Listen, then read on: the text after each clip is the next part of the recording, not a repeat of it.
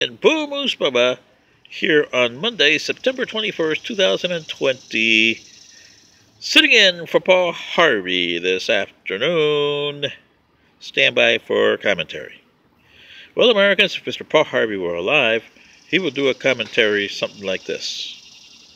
The UAE, Qatar, Nobel, peace, and Trump. And then he would say another comment, which I would say to all that.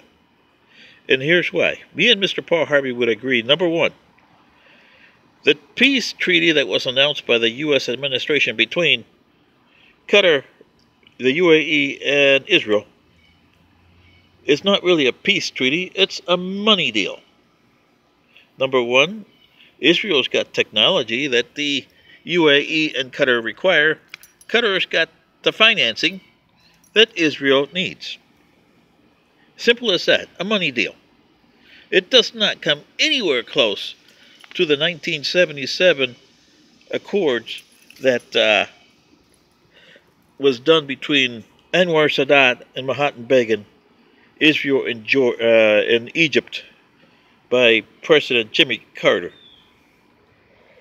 And sure, the Nobel Peace Prize went out that way, didn't it, back in those times? But then again, Israel and Egypt are still at peace with Israel. Jordan joined the fray too. And a lot of Arab countries didn't like that. Now, that takes care of the peace part. The Nobel part, or Nobel. Charles Nobel would be saying, what the blanket is grave when he hears this one, huh? Yeah.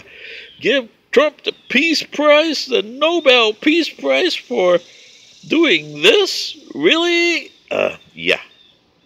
He would be crying on his grave. And remember, he invented dynamite, poor guy. That's why the Nobel Peace Prize is there. There's nothing Nobel or noble about this. And Trump, well, that word simplifies what went on here.